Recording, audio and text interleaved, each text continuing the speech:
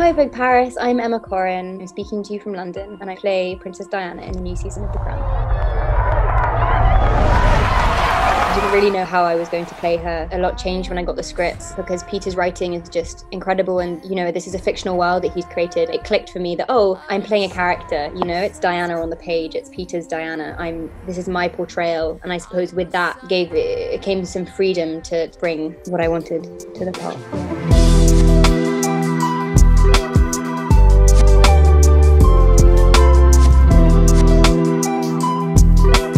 Yeah, I just said all right. I don't know, it's just something about how she said all right that kind of always got me into it. I don't know. She always did this thing where she went down at the end of everything she said. Her intonation was sort of like this. Oh, I'll be fine. Locked up in the palace on my own. I just imagined it as a straight line and then falling off a cliff. It's like straight line, down.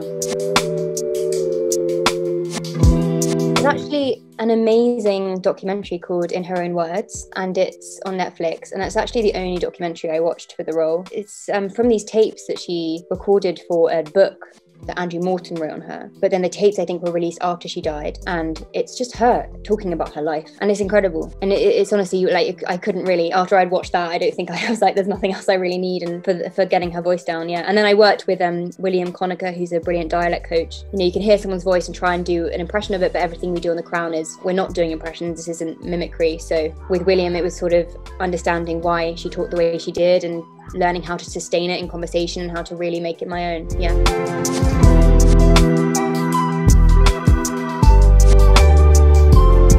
I'm notoriously not a good dancer. I remember once one of my sixth form teachers saying I danced like a spider. That's kind of haunted me ever since. But I really enjoyed dancing in this series. I had a lot of training, which helped. Well, in a lot of the longer dance scenes, actually, it was kind of just unchoreographed. I just spun around and let go and really enjoyed it. I love dancing if it's not choreographed, because then there are no rules and you just do what you want, and I don't really care. So it was really fun to like let go with her in that way, and it's kind of where I found a lot of the essence of her, I think, in those scenes where she completely lets go, because it just showed that she carries so much inside of her that she has no way of expressing unless she's in a room on her own with music. It's quite a beautiful thing, I think.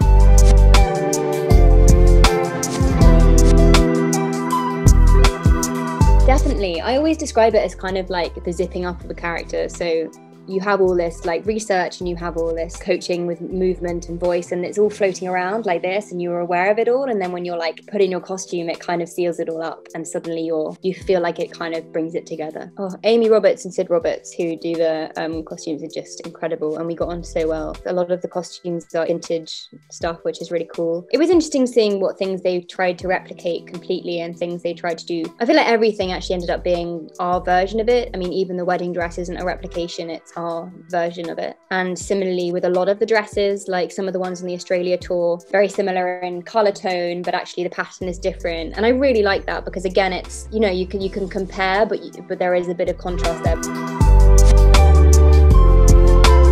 You know, that's interesting because it would again be specific to era. So there's like obviously young Diana where she's in like yellow dungarees and sweater vests, and for that period of her life I think it was like the sweater vests, itchy sweater vests, and well, a bit like what I'm wearing now, and a shirt, and then like a long kind of skirt, and you really, I felt like frumpy, but in like quite a childish way that was really useful. And then when she was in Australia and she's wearing these incredible dresses, I felt like I was in a kind of work uniform. And then it was really interesting coming to the later episodes when she's in New York and you feel like, oh, something's changed. This is her voice. Like, she's chosen this. She knows what she's doing. I remember there's a outfit that I wear in maybe episode 9 when they're bringing the body of Hugh Lindsay out of the plane, and I'm waiting on the tarmac with Charles. It's quite a sad scene, but I'm wearing this like black bomber jacket it was vintage Yves Saint Laurent, and it was one of the things I was so insistent I was going to steal, but didn't manage to.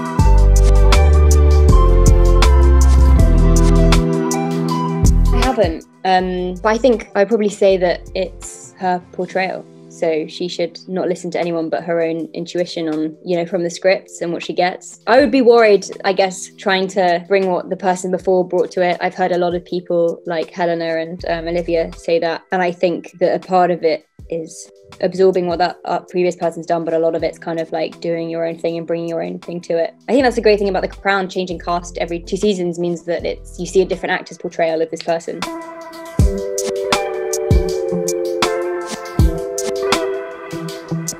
God, yeah, can't promise I'll know them. A sister's cleaning lady? A kindergarten teacher. Okay, yeah. The Emmanuels.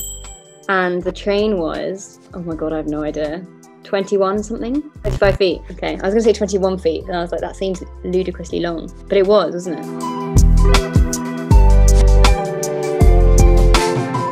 John Travolta. Oh my God, I don't know. What mistake did she make? Love that. That's fantastic. I didn't know that. Brilliant.